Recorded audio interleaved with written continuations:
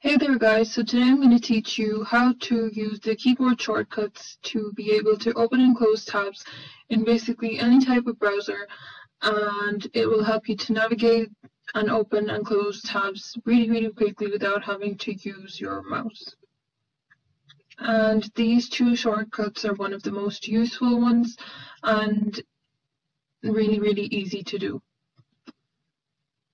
So just like in my last video, I have the keyboard open here again to show you guys what keys to press. So in order to open a new tab, we have to press the Control key and the T key, like so. And this is if you're using Windows. If you're using Mac, you do the same thing, but you press Command key and the T key. So you're just replacing Control with Command, basically. It's the same thing. So to demonstrate this, I am using Google Chrome as my browser of choice. I have my mouse over here. You can see I'm not clicking it anywhere. I'm going to use Control and T on my keyboard. And as you can see, it opened a new tab. I press it again and a new one and a new one.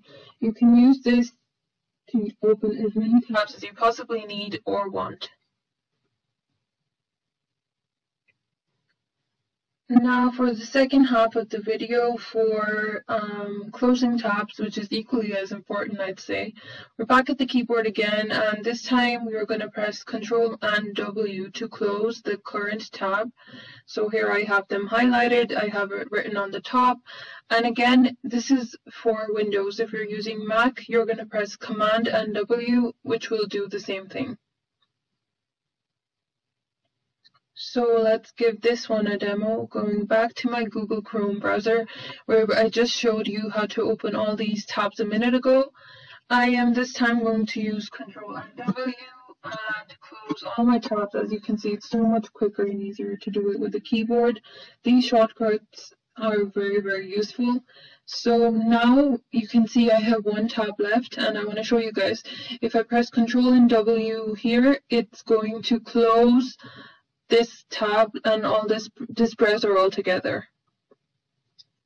So here I go, and that's it. It closes the browser that you're in if your current tab is your last tab that you have.